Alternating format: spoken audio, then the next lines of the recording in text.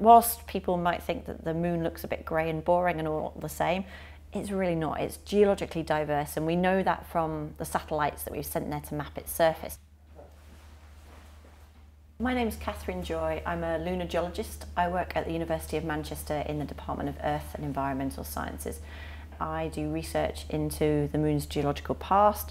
I study samples from the moon, and I'm involved with a variety of space missions that have gone to the moon to collect data that they've sent back to the Earth. And so we're here, we're celebrating 50 years since the Apollo 11 moon landings. How important was the Apollo program for learning about the moon? So the Apollo missions are the accumulation of kind of a huge scientific and exploration initiative. Over 6 missions, we sent 12 human beings to the lunar surface, all of whom were test pilots, apart from on the last mission where we had a geologist, Jack Schmidt, that went along. So the missions collected a huge amount of lunar samples. We've got about 382 kilograms of moon rock that were collected, most of which is stored in America at Houston in the Johnson Space Center. But we don't just have the moon rocks. We have data from the scientific experiments that were operating on the moon that were left there by the astronauts. And these range from a variety of different experiments, from seismology, so measuring things like moonquakes, which can tell us about the interior of the moon's structure, so how thick its crust is, how big its core is, and if the core is still active, all the way through to instrumentation to measure the heat close to the lunar surface, which tells us about how active the interior of the moon is. We also collected samples of the solar wind, so we left out kind of collection devices at the start of the spacewalks, and then they were collected at the end. And this tells us about the chemical composition of the sun. So we're not just learning about the moon as a geological object, we're also learning about the moon's place within the wider solar system. And those moon rocks that are collected are still being studied today. So many of them are still being worked on in the US, but within Europe there are many research groups, including several in the UK. We've got about 10% of all lunar samples on loan are being researched right here. And we're investigating lots of different scientific questions. So how old is the moon? How old are the rocks on its surface? When did lava flows form and volcanoes erupt? How did the moon get its crust? And when was that crust kind of hit and modified by impacting asteroids and comets? And more widely, what do those processes tell us about Earth's own history? Because whatever was kind of going on the moon was also happening on the Earth. And yet that early record is not preserved here. So we look to the moon to unravel an awful lot of information about our own planet's geological history and how the Earth got its water and how that's going to turn into an atmosphere and a hydrosphere and a biosphere. So the moon plays a really pivotal role in our own understanding our own past and origins. Before the Apollo, they didn't really know what the surface of the moon kind of was going to look like or feel like, did they? Because I remember listening to some of the audio from Apollo 11, and you can hear Neil Armstrong trying to describe what the surface kind of looks like. Yeah, so before Apollo, there was a lot of debate about whether the surface was just going to be so dusty if the astronauts kind of stepped off the spacecraft, if they disappear up to their heads in dust and never to be seen again. Now there were some precursor missions called the Surveyor landers that were sent to test this question and to test kind of pinpoint precision landing technology. And they carried on board cameras, some instruments to measure the surface chemistry, and they kind of addressed the question that the moon's surface was probably going to be safe to land on. But as to the rocks that were there, this was a really big debate. So prior to Apollo, some scientists thought that the moon was a very, very old object, similar to asteroids. So we call those primitive objects that were formed kind of from the early solar system dust. Whereas if a lot of other geologists were like, no, the moon's going to be a hot place which underwent a very violent history. So there was this debate backwards and forwards. And as soon as that box of rocks was opened back at NASA, there were geologists kind of crawling all over them to ask these types of questions. And within just a few days, they realized that actually many of the rocks were pretty similar to those we have on Earth. So lavas like we see in places like Hawaii or Iceland that tell us that the moon was a volcanically active world in its past. And they were able to conduct age dating studies to work out when those volcanoes erupted and then piece together kind of our geological history of the moon. So Apollo 11 was really pivotal. We learned probably about 80% of what we know from lunar geology just from those first few samples that were opened and analysed. But the really amazing thing about the samples is they've been curated really well, so looked after by NASA for future generations to do research on.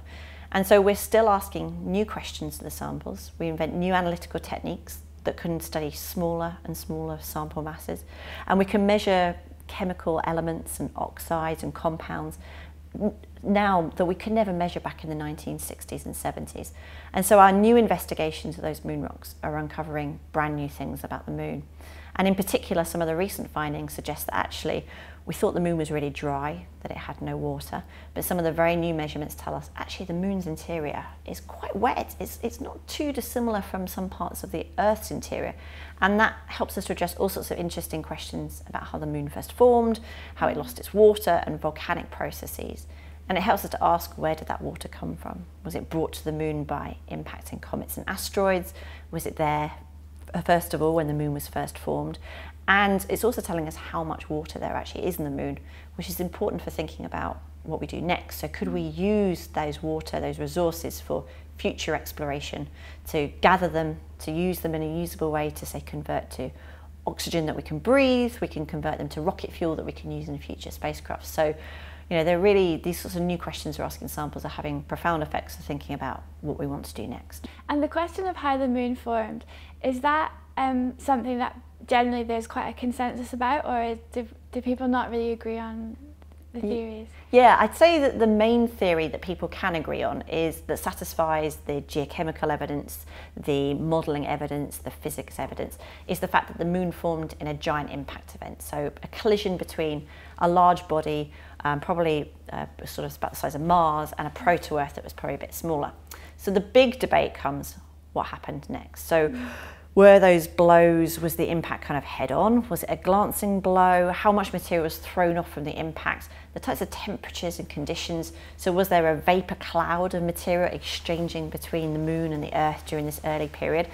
And those types of things are what we're trying to test at the moment. So analysing more samples to get better geochemical data and running computer simulations using kind of the latest computer power, the latest computer technology.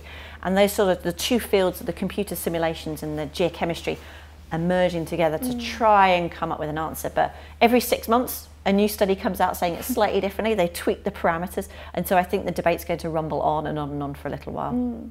Can we learn more from bringing samples back from different parts of the moon? Yeah, so with Apollo, we've only sampled 6 places. We do have 3 other landing sites from some robotic landers that the Soviet Union sent to the moon, but actually it's a really few number of geological locations. We've never brought rocks from the far side, we've never brought rocks from the poles of the moon. And so our next phase of lunar geological exploration is to pick and choose some really good landing sites to go and get more samples from, to place seismometers to conduct more seismology experiments from places we know that could tackle really important scientific questions. So key impact basins that tell us about the impact cratering history of the moon, maybe the far side lunar highlands that tells us about how the moon's crust first formed, and the north and the south pole where we think there might be volatiles and ice bound up in some craters. So that's the job of the geologist, is to say, you know what, we've got this question, we want to understand it, and there's where we think we want to go to get samples. And that's what I find so exciting, to sort of think of the end-to-end planning activities and then eventually getting those samples back in our laboratories here on Earth where we can address those questions. Personally, what made you decide to study the moon? Why were you interested in the moon? I did a geology degree, so I loved volcanoes and earthquakes, and I love fossils as well. And I did a planetary kind of module as part of my geology degree where I thought, okay, there are other planets out there with geology the same as they are on Earth. And I ended up doing lunar geology a little bit by accident. I ended up doing a PhD involving a spacecraft mission. So I guess my story is a little bit accidental. I always loved space exploration, and I loved sort of reading about Helen Sharman being the first British woman in space.